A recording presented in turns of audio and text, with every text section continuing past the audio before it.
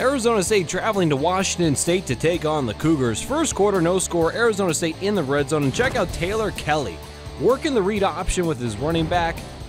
Washington State's defense keying in on that mesh point. Kelly going to pull, keep it himself, and take it in for the score.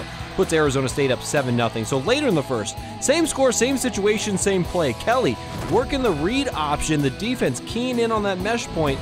Kelly going to pull it. This time there's a defender waiting for him. Doesn't matter. The nice spin move takes it in for the score. Now 14-0 ASU.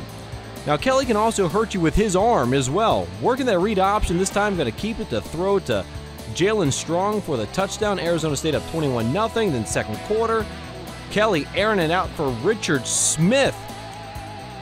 Little acrobatic juggling there. Makes the catch, takes it in for a 51-yard touchdown. Arizona State now 35-7. Final minutes of the half. Kelly, another touchdown pass. He had 4 touchdown passes in the first half, 2 rushing, as Arizona State goes on to win it 55-21.